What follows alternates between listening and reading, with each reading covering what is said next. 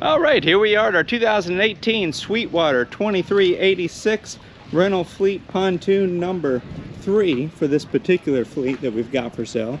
We've just got a few more units of these left to go. And we went ahead and basically everything's turned on for this as far as the navigation lights and the docking lights go. So this is kind of how we do our function testing. So on this one we do have a working, that's going to be your starboard side navigation light. Docking light on the starboard side does not function. The port side docking light does function, and the port side navigation light does not. Now typically we're going to check for loose wires and things like that whenever we see something not working. So we have done that.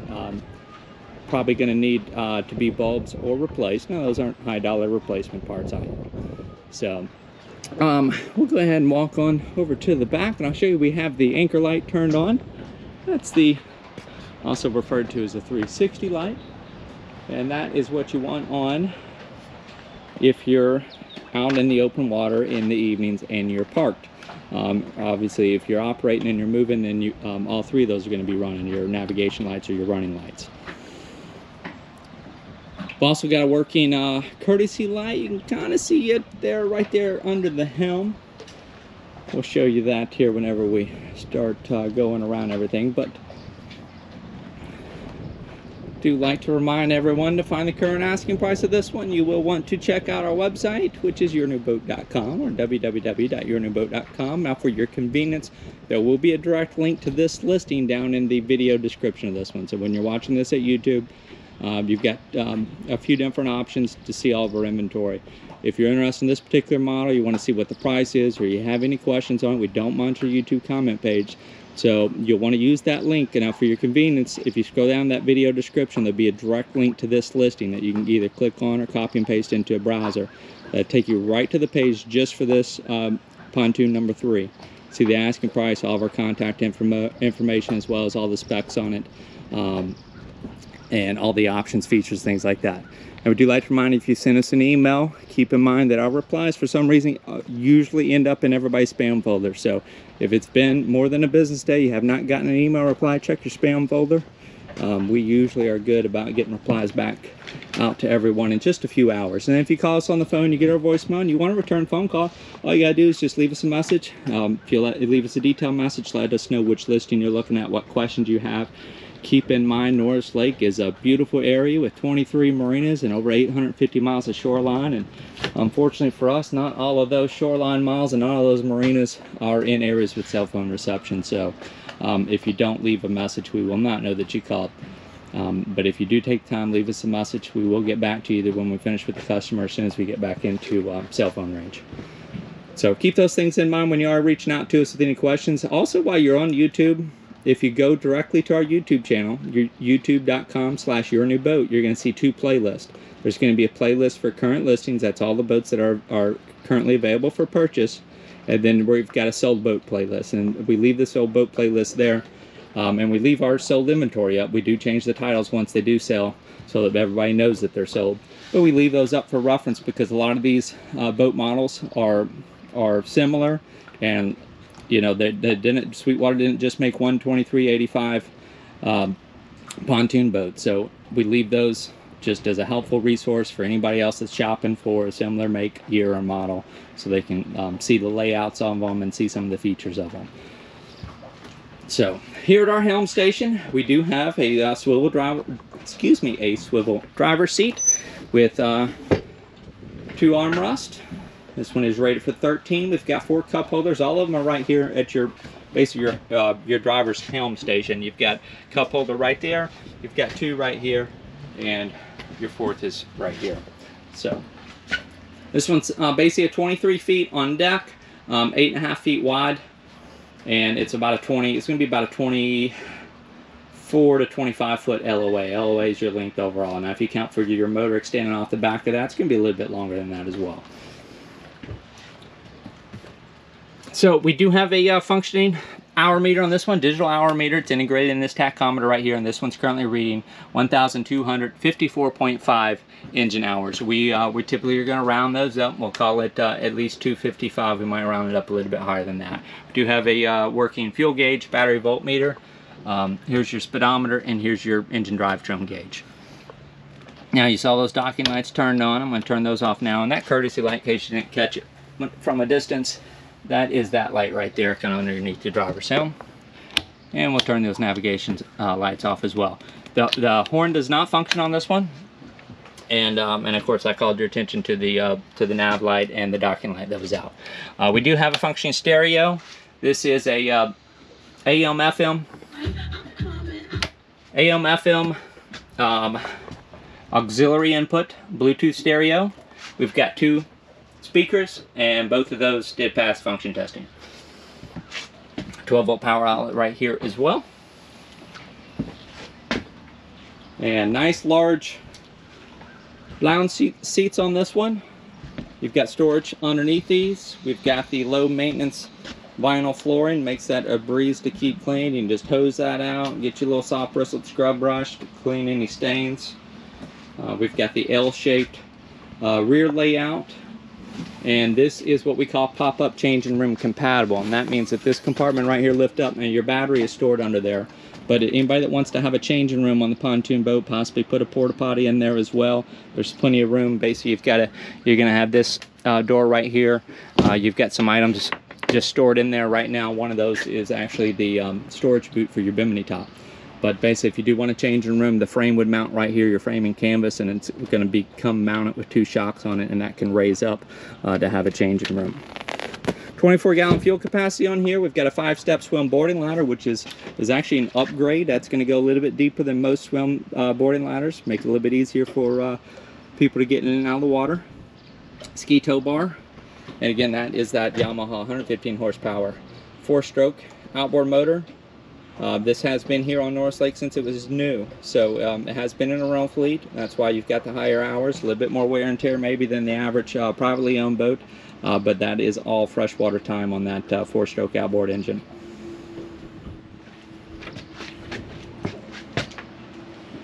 So now's about the time we're going to start going around, getting a little bit more up close and personal with it. Any wear and tear we're going to call your attention to. For the most part, your vinyl on this one's in good shape. This is a higher quality, thick vinyl, but we do have some of these straps right here to lift these seats are wore out and they're ripped. Now, they're still usable. You know, all you got to do is stick your hand down there, you can pull that up. You've got the roto-molded plastic seat bases that are not going to have any wood or, and the ability to rot in there. We've got a few burn marks and some stains on these seats. So those right there all appear to be little burn marks. Really no major rips and tears. There's just I think about 2 or 3 in the back that I'll work my way to. A few more kind of burn marks right in here. That's probably the worst one. And a little bit of staining around and throughout. These right here. Oh, that's not even staining that heavily. That came right off with just a fingernail right there. We do the same right here. Yeah, you can already see it's kind of flaking off right there. A little bit of cleaner on there. It's going to be a little bit easier than trying to scrape it all off. Do have those 3 entry gates. You're going to want to lift these near your hinge and lift them open. And it's got that little basically door catch right there. You lift them up and you push them back down. These straps aren't quite wore out yet back here. This one's probably in the best shape of all of them. Those do make it a little bit easier when you can grab that. They've taken the time to put a strap on there so you can kind of leave it up. And it's hinged as well, and I always like having the hinge because it usually tends to be a little bit more user-friendly and able to get things in and out a little bit easier. It's just some dirt down in there. So here's basically your wear items on this vinyl. You've got one here. You got 2 small ones right here and here. So if you'd like to call your attention to that. And a few stains on here. Most all this is going to clean up just fine. We'll work my way over to the extra. Oh, okay, and that's a little stain there. From the size of it, it looked like a little bit of a rip that I missed, but that's just a stain on there. Actually, looks like a little bit of a marker stain or something. So, over here on this port side edge, a little bit of a mark right here on that section of vinyl. And canvas on the Bimini top looks to be in good shape on this one. 24-gallon fuel capacity. I'm not sure if I mentioned that yet or not. Bimini frames all also appear to be in good shape. And then we do have kind of your typical wear and tear around the exterior in this one. You've got kind of a lot of staining on here. This is basically just water stains. This is all aluminum right here. This aluminum fencing. That's all cosmetic, but you do have some dents and dings in this, which is very typical of these rental fleet units, and some scratches along the way. Because we are in a freshwater environment and it is all aluminum, basically everything on the aluminum is essentially just cosmetic. A little bit of wear on this corner plate, and we're gonna kind of go all the way up the sides, let you see the scratches and dents and dings in all of your aluminum railing. Go ahead and close this gate so you can see it as well. Okay, and then when we get up here near our front pontoon, we got a few scratches right in here and here. Same thing right in there. Now you can spend some time polishing this, and you will be able to remove kind of these hard water stains. A few scratches in the pontoons. That's all kind of typical, and again, cosmetic. Now when we get up here near this port side front corner, this bumper plate has had a good impact and has busted that corner plate. And then, this might not be noticeable, but there's also been an impact on this pontoon, and basically it's just dented up here on this outer port side corner. Now all your welds appear to be fine on there. And with this being a pontoon, these are not high performance boats either. With that 115 horsepower, you're probably going to be running around 20 miles an hour, give or take maybe 2 miles an hour. So even that pontoon kind of dent in there, it's really not going to affect you much on a performance standpoint. Kind of showing you basically the comparison up here on this starboard side corner, and then also showing you kind of the marks on that corner plate. Of course, those corner plates are there to really absorb that impact, so you're not denting up this decking, and so it's kind of doing its job in a sense. And we do have some dents up here on this corner panel up here. You can kind of see, maybe at the right angles, you can kind of see we've got some dents and dings in there and some scratches. All right, now we're going to do the same thing. We're going to head down starboard side, let you see all there is to see on this. So we do try to represent these as accurately as possible. Now there currently are a handful of available slips for this one that are available right now. Now there's no guarantee on how long those will be available, but if you are in the market and you're wanting a place to keep it here on Norris Lake, feel free to reach out to us for a limited time. There will be transferable slips for these rental fleet pontoons. And of course, if you're looking to take it somewhere else, maybe outside the area, maybe you're still in East Tennessee but don't really need a trailer, you just need to get it from point A to point B, feel free to reach out to us at the website. We do have local transport options. And if you're farther away, we can put you in touch with some nationwide transport options as well. So, all right, pretty much worked our way back from started at that port side rear corner, finishing up here on the starboard side rear corner. Again, that 5-step swim boarding ladder is kind of an upgrade, ski tow bar. And then of course that Yamaha 4-stroke outboard. There's a little bit of wear around that engine cowling. Back over here on the boat, let you see it kind of up close and personal as well.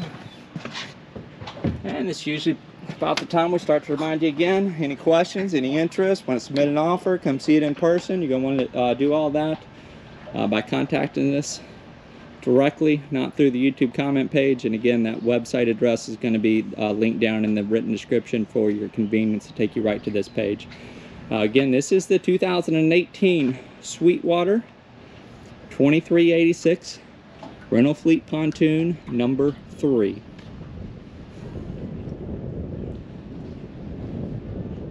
And then of course, as usual, the yournewboat.com logo that's popping up in the top right hand corner of the screen as this video tour starts to wrap up. That is just a shortcut to subscribe to our YouTube channel if you haven't already. That is a great way to get notified of any new listings that come available in our area. Kind of the fun thing about what we do is we never know what we're going to be listing next. Could be a houseboat, floating cabin, pontoon, tri-toon, wakeboard, surf boat, bow rider, or runabout. Sometimes jet skis. Sometimes we get lifts and trailers. So anybody that's in the market in our area, or you just like killing time and looking at boat videos while you're at work, either way, we're always happy to have you as a subscriber. And I thank you again for joining us on this one today. Feel free to contact us through our website with any questions. Again, the 2018 Sweetwater 2386 rental fleet pontoon boat number 3 for sale. Thank you again for joining us.